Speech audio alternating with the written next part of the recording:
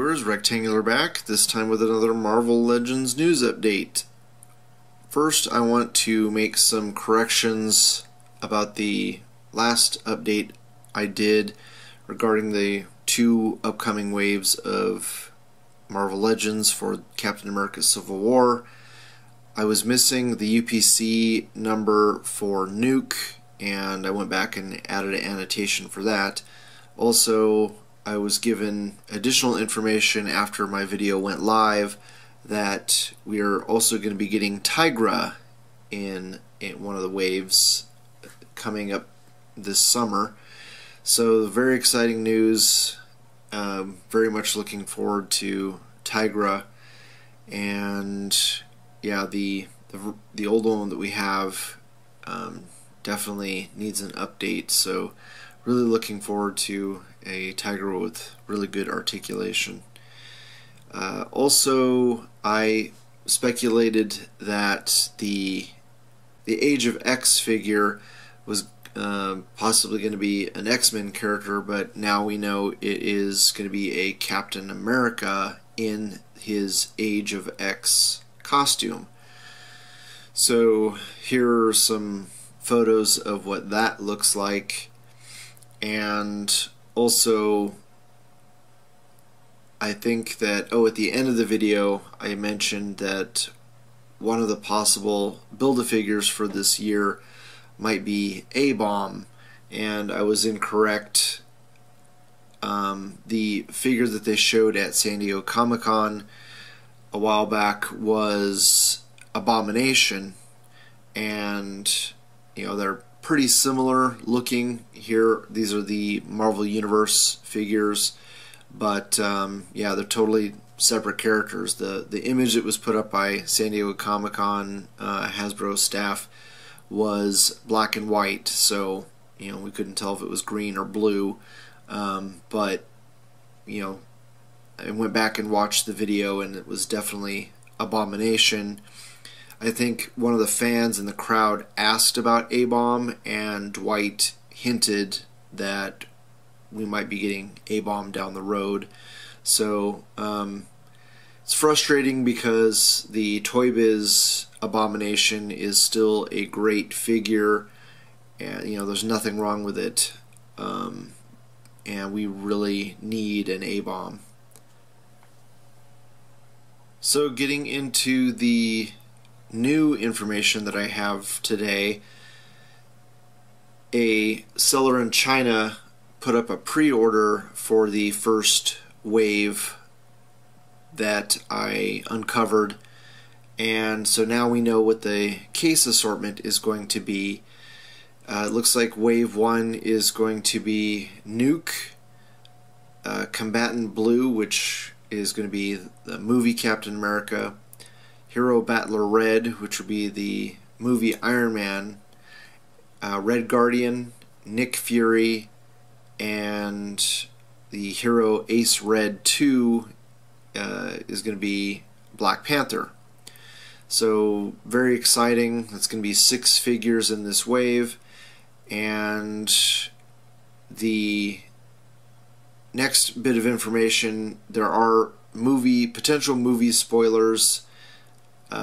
If you don't want to know one of the reveals that's going to happen in Captain America Civil War, then you might want to mute the video and fast forward until I get past this part, or wait until you watch the movie. I don't know, but the new information that we have regarding this first wave spoilers is that the Build-A-Figure is going to be Giant Man, and it is movie Giant Man, which is Scott Lang or Ant-Man, just in a larger scale. So it's going to be the same movie costume as Ant-Man, just elongated to be Giant Man.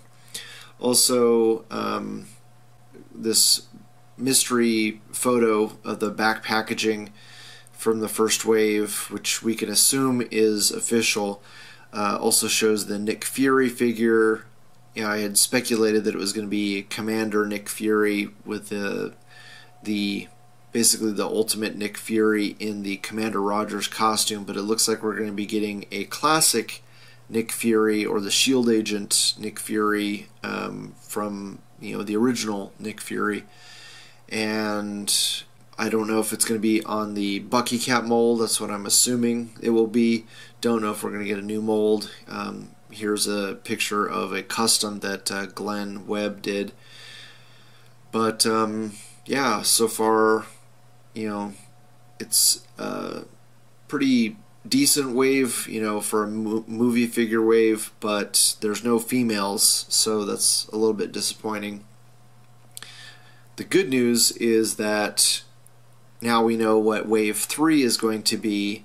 So, as I reported earlier, there's going to be King Cobra, Tigra, Iron Skull, Captain America Age of X, Captain Britain, Crossbones, and now we know it is definitely going to be a movie Scarlet Witch.